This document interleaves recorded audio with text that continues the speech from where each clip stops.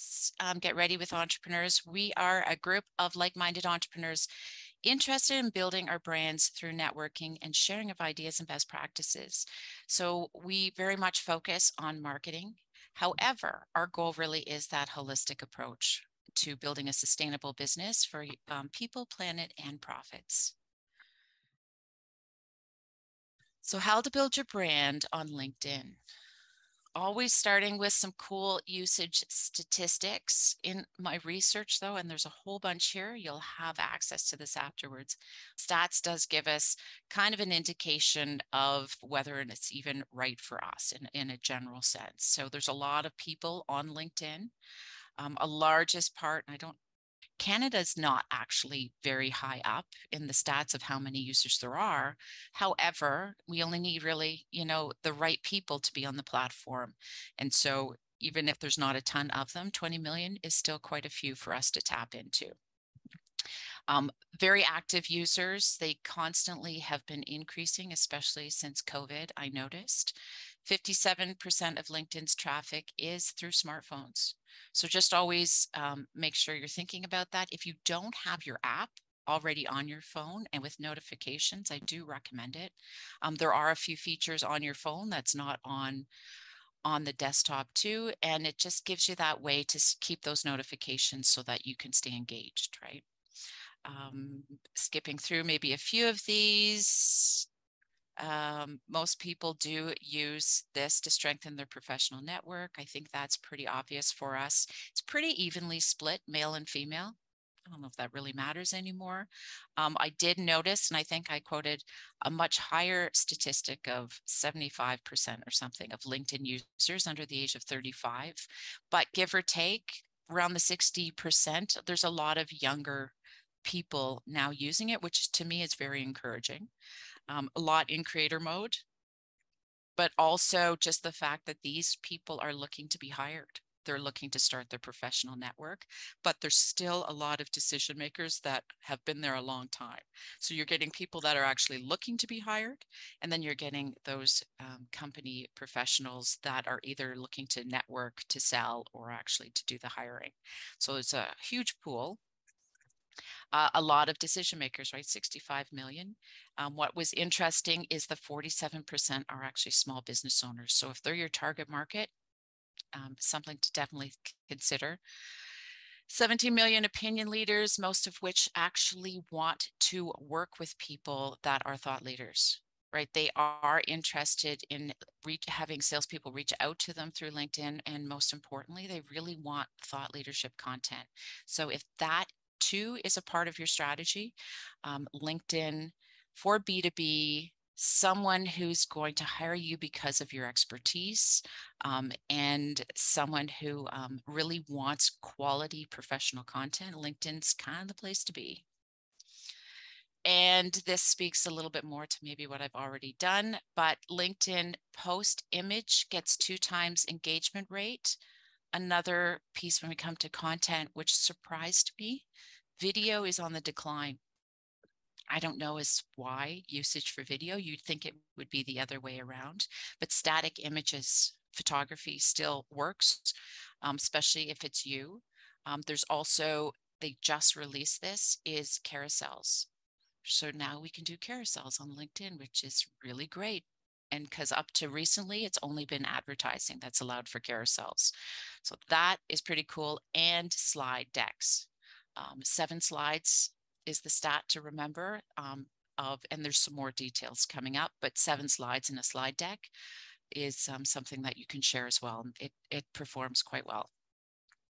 LinkedIn posts with 1,900 to 2,000 words. I've seen a little bit of questioning in that, but give or take around that 2,000, I think it was more 1,500 to 2,000 I saw somewhere else too, but they actually want you to do longer posts and they are searchable. Titles, posts with titles of 40, 50 characters have the best performance rate. That was interesting. This was pulling from some research that I will show you. Businesses that post weekly on LinkedIn see a 2 times growth in engagement. And there's a lot of little things to learn about what that means. Another really cool stat was if you go and comment on someone's post, you're more likely to see their post up in your feed. If you actually reach out to someone through direct mail, that person will see more of your posts. I got to remember which way that was, but going actually through direct messaging and engaging one-on-one really does help with your news feed. So there's a lot of little tricks to learn along the way, and that's presented in one of the research coming up. 60% of LinkedIn users actively seek industry insights. So that means people actually want to hear. If you have something valuable to say, please share it. They're looking for that insights. So that is some cool usage statistics. So what are those steps to building your brand using it? It's pretty simple, not easy, but it's simple. So you do have to optimize your professional profile. Create a company page. If you're a business owner like we are, you definitely want a company page. And you're going, well, it's not a huge market for me to be on LinkedIn. It just gives you credibility. It's that effort to impact, right? You just create your page, you link yours to the page, you post relatively, and now depending on whether it's your market or not, how much and the type you post, but creating that company page is really, really helpful. And then publish great content. We'll talk about great content. Build your network, and then engage with your network. So actively go out and find people, bring them in, and then start talking to them. It's just like offline. We're just bringing it online. So those cool new features that I mentioned along the way, there's 2 really cool influencers that I found in. And so if you don't follow these guys, you might want to. Kevin Turner, pretty cool. He has a post on, and he uses the hashtag new LinkedIn features, which I follow. This post, the link will be here and available. It's really hard to follow because he kind of mashes everything up and he pulls things from different people. So not the most user-friendly, but he's someone I do kind of, he's usually the first one to kind of curate all these new LinkedIn features, which is neat.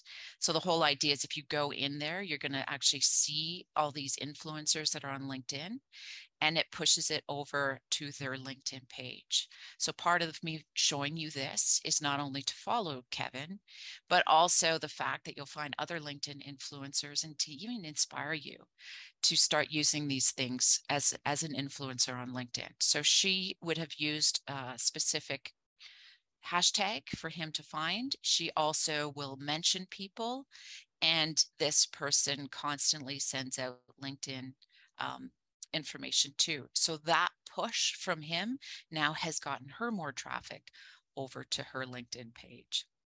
And this can be used for pretty much anybody. Now, the one that I really found cool was this guy, Richard. I just found him. They did unbelievable research for LinkedIn. One of the most valuable downloads you can do. Find it and download it. It's a PDF. You can actually watch it right in the LinkedIn feed. I've downloaded it, and just every time I go through it, I'm learning something new. So there's a lot there that we definitely can't cover today. But he even talks about, how he's the one I found out about how many slides, when to do this, like down specifically how often, when to do it. And he's got so much hours of research. So one of the best I've seen. And just from a content perspective, look at his post, right? He uses emojis. Some people go, oh, do you use emojis or do you not use emojis? The only challenge with using so many emojis is from an accessibility standpoint, the screen reader will read every emoji. So I do caution you in using this amount in any of your social posts. However, it looks really cool, and it's obviously his thing. So that's what is really good. It's long form. It's broken out in points. He actually highlights the research. So if you are doing research, which is a really good piece of content to be able to share out through LinkedIn, because it's that thought leadership, it has some longevity. It's helpful to people, and but a lot of work. So he's brought it up. He's given some highlights to inspire you to read further. He's mentioned all the people that have helped in the research. And then he actually even has some very specific call to actions here. So if you see at the bottom on the right-hand side here, it's selling his services. If you want him to be a speaker, it's like, that's really good. So he put it at the end, but he also mentions about ring it on my profile.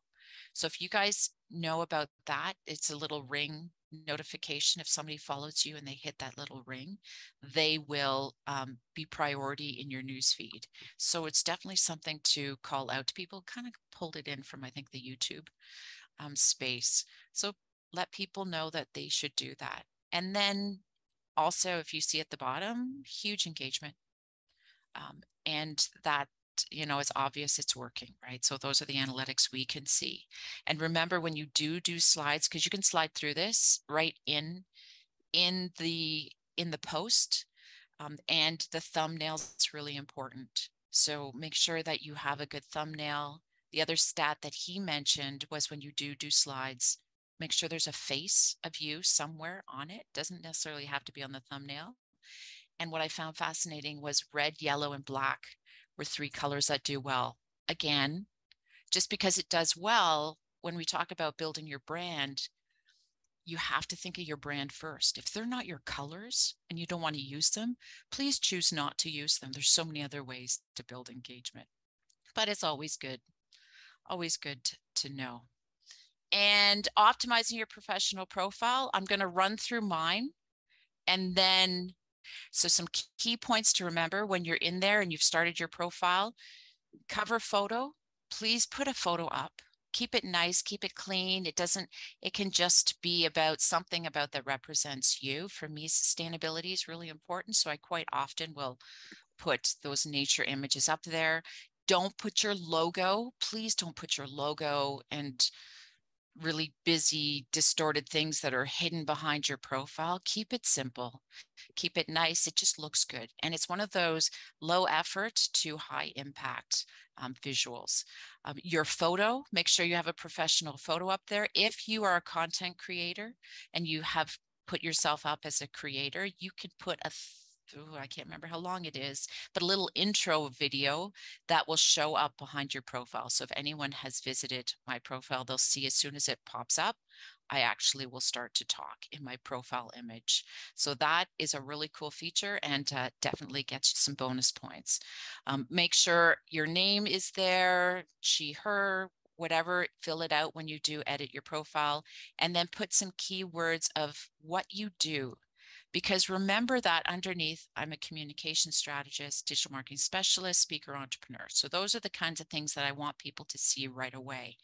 Because when people are, you know, when you see in the things who to connect with, and you see the name and you see their headline underneath, that's going to be make or break if someone wants to even look any further. So that little piece underneath your name is really important. Don't just put your job title, put something that is significant.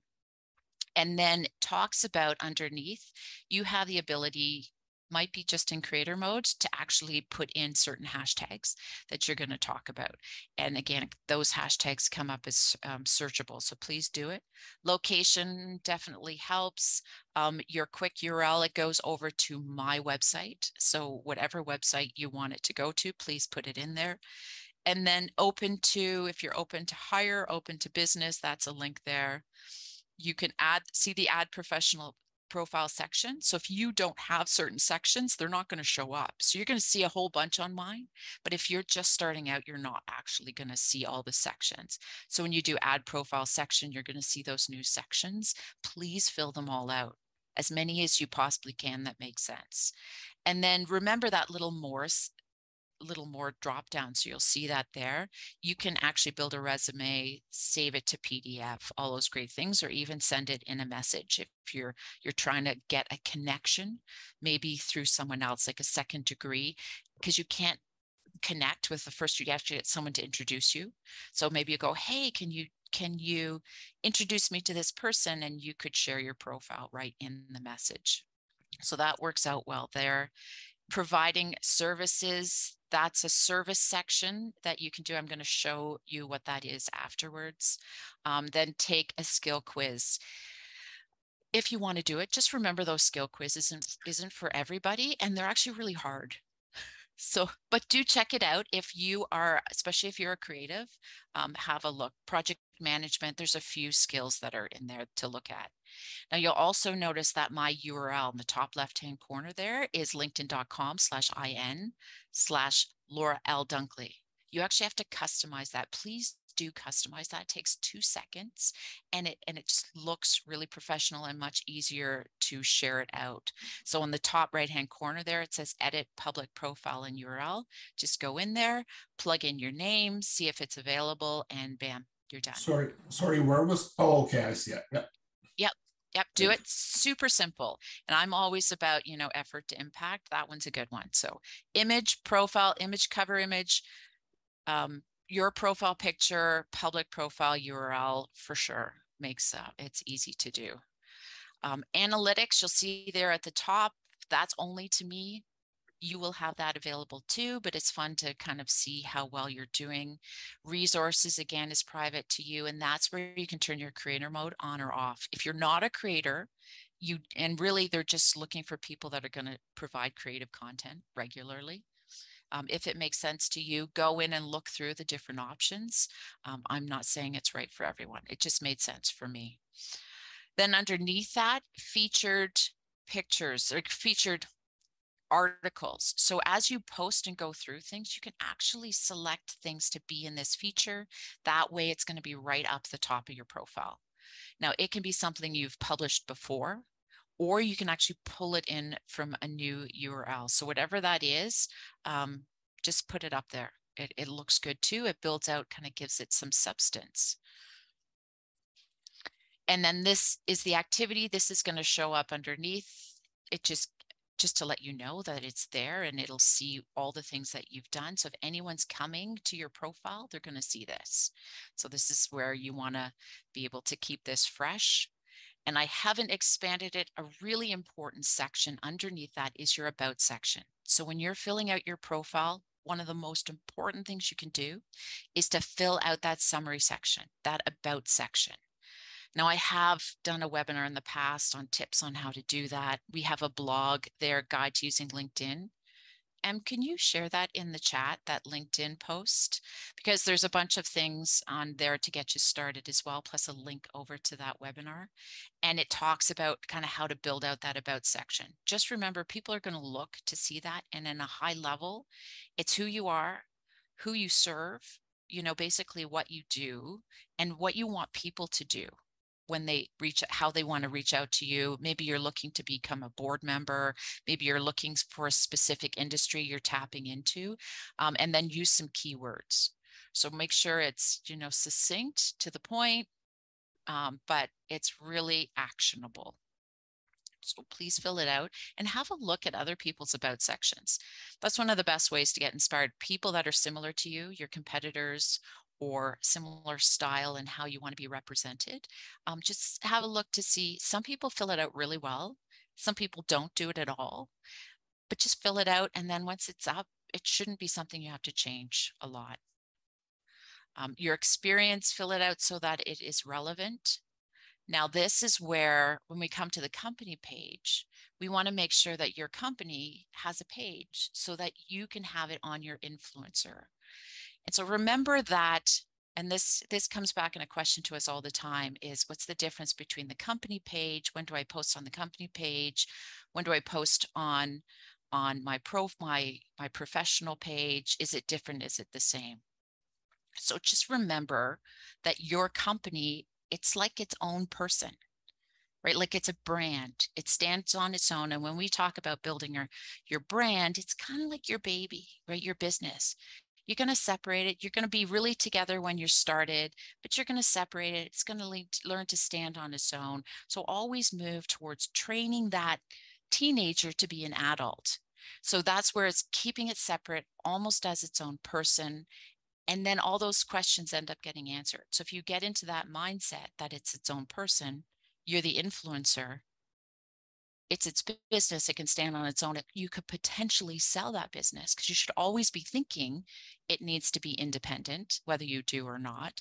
So this is build your company page. Now as an influencer, you're going to connect because you technically work there.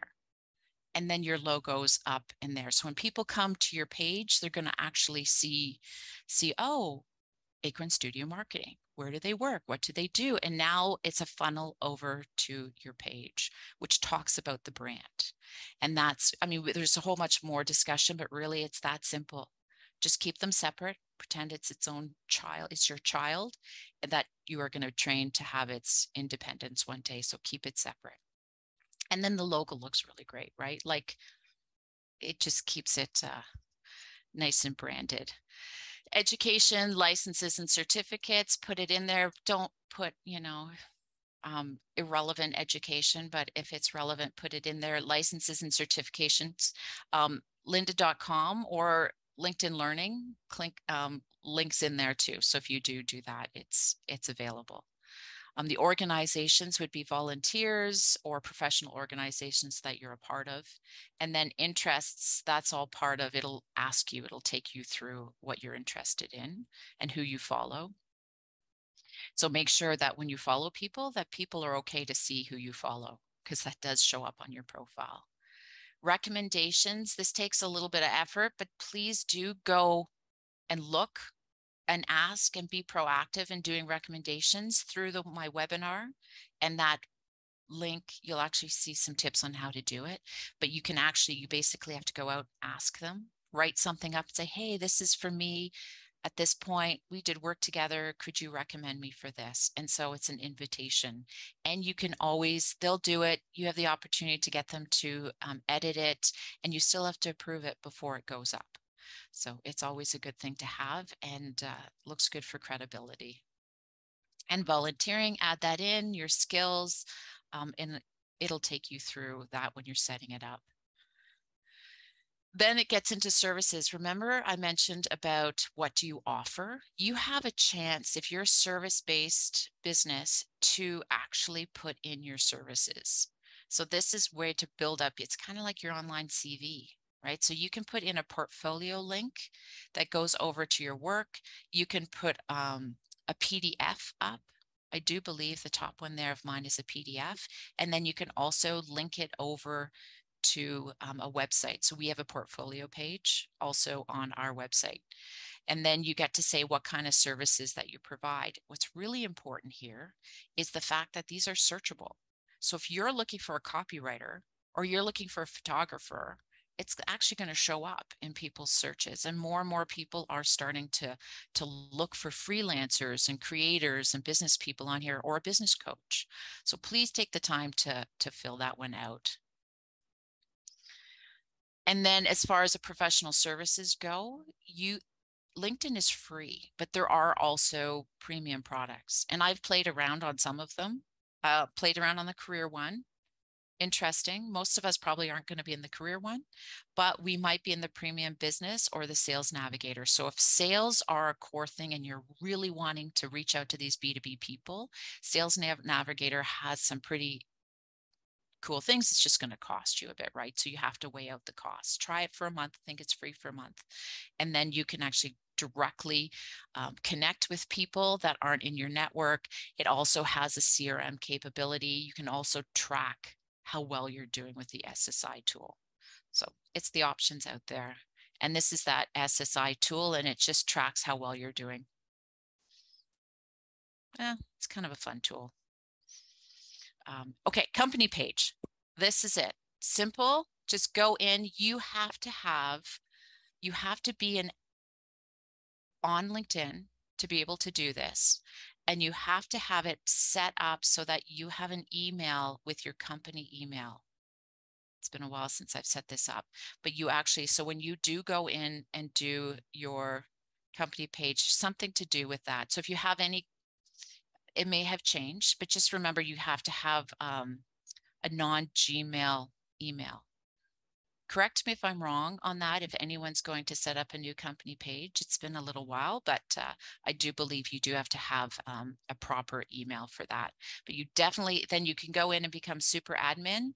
You can also add people, other admins. So we are actually admins to different pages. Just remember, as the owner, if you have a marketing agency or somebody helping you with that, Emily, can you admit that person? Oh, maybe I have to, sorry. So you actually should always be super admin. Don't ever get it so that if someone else sets it up, make sure you have access all the time. It's just good best practice so that you will have access even if you're not doing the page. So you're going to put your logo on there. You're going to do a branded cover image, just like you would have done on your professional photo, professional profile. And then make sure that you just fill it all out. It's going to cue you through what you have to do. It's a short blurb that you have to fill out about who you are. You want to put a call to action, which is usually, go over to my website or can be follow my page. And then you start posting. So now always the question is what kind of stuff do you post on your company page and not on your influencer page? If it is company focused and the company is doing it, just like its own independent person, then start it on the company page, which would be, hey, we just released a new success story, or we just launched a new product, or here's a blog that we've posted on our website. All of those things are the company doing it. You as the influencer now come in, find that company page, and it's actually on the company page. It's going to ask you if you want to post it to yours. So it actually makes it easy for you. But if you miss that and you just want to come in and go, hey, this is a really cool post, I want to share it. You come in, you take that, and then you share it on your profile. Does that make sense? And then you put your thought leadership behind it so that's you. So always company first. You get a whole bunch of analytics too, and make sure you check in periodically for sure, because that's how you're going to know what's working and what's not working. So that's the company page. If you do have product that you are selling, it's a relatively new feature, you can add them product pages to your website. So, but you have to have a product. It's not a soft product. Can't do digital downloads like us. It has to be a real product. If it makes sense, know that that's available. So what's great content? Really, it has to stay within your brand, like we talked about. Please be authentic. You really want to do that. Authentic without being overly personal. They want personal, but you really have to tie it back to your business. So just be careful. It's not Facebook, but it also has to be very human. Informative and inspiring, informative or inspiring or both. You have to and consistently be up there and sharing it. And then make sure that those engaging comments are content. Right, write about it, let them know, engage with that person, and then share different things. Share things that are within like LinkedIn posts, share third-party articles, share your thought leadership. Maybe it's just text, share a humorous or inspiring video. What that is, just think about that engagement level. And also these, whatever's popular and trending, just make sure that if you're trying to jump on the trending bandwagon, that it checks off all those boxes above it. And then follow the rules of the platform. And that's where I do encourage you to download that checklist from the research previously I sent. And it follows the rules of the platform, and you have to stay on top of it because it's constantly changing. And so these are just some ideas, just a little bit of inspiration, right? Quotes are really cool. Forbes does this, quote of the day. Watch what kind of quote of the day. So if you're going, oh, cool, look at, I've never seen that hashtag before. Jump in before you start using hashtags. Please jump in. Hashtags, no more than 10 on LinkedIn. I think it's the sweet spot somewhere between 3 and 5 hashtags. Quote of the day, jump in, go, oh, maybe that's something I'll start to do and add it to my content thing. Maybe I'll or Monday motivation, whatever that might be. Also research, we talked about that.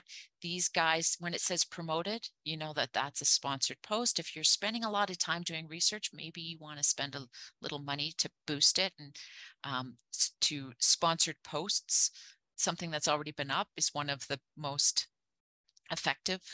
LinkedIn, you just usually LinkedIn, it costs quite a bit to advertise, but check out your budget. If you write an article, you can do a long form article. And that's what I did here on the right-hand side. I actually did a LinkedIn article, wrote a little bit about it, and then shared it out to my network. So that's something you can do as well. And then live video. If you're a creator, you have access to doing live events on LinkedIn. And then just video content. People still like it. They're just not as engaged as it was a couple years ago. It doesn't mean that, LinkedIn is saying don't do video. It just dropped a little bit in engagement. And see how this person has mentioned a bunch of people. Hashtags typically are better actually at the end of your post. Just that's what I read. You'd have to play around that to find that out as well. So that World Economic Forum, check out that link. It's actually a video. I couldn't embed the video, but it's really cool how it goes through it. And then another recent one on the right-hand side on mine is this person who has a ton of followers in sustainability. Sustainability and communications, kind of what I love. She actually actively went out and found an infographic that I did years ago, 2015, I think. I did this blog post, created this infographic sketch note, which was kind of fun. Anyway, she found it and she shared it with her entire network, and it's just blown up and it's so exciting. So it's always neat when someone does that. And she mentioned me, did the hashtags. How she has her blog written is actually probably the ideal. See how the hashtags are at the end, mentioned the person, some little bullet points up there, and she has a ton of comments on there. So that was kind of a fun thing that I didn't actually do, but this speaks to the crossover, right? It's your blogging, it's your website, it's engaging with LinkedIn or any of your social media. You have to kind of work it all together because ultimately you want them to go back to your website or reach out to you. So if you want them to reach out to you directly through LinkedIn, that's one thing, but leverage your other platforms as well. And how do you build your network? I've kind of mentioned all of this all the way along. Join groups, comment on people's posts, tag people, use those hashtags. Definitely stay in tune with people, but and be authentic, right? Like then people are going to see you and they're going to want to join you and those like-minded people. So if you're sharing certain content, all of a sudden people are going to say, oh, I want to be part of your network. I want to learn more. And then don't forget to reach out to people one-on-one, right? Through their email, which is what LinkedIn calls direct messages. And then even in person and send them over. And that's it. So that's us. LinkedIn. Emily and I are on LinkedIn. So please do come and join us and follow us. Check us out. You can actually, part of how we build our LinkedIn people is by telling people that we're on there. We also have it on our website. So under the About section, you'll see our profiles, which also link over to LinkedIn. When we do speaking engagements, we encourage people to come and connect with us. All of those things help us build our network too. So just be consistent, be authentic, and move forward. So that's it.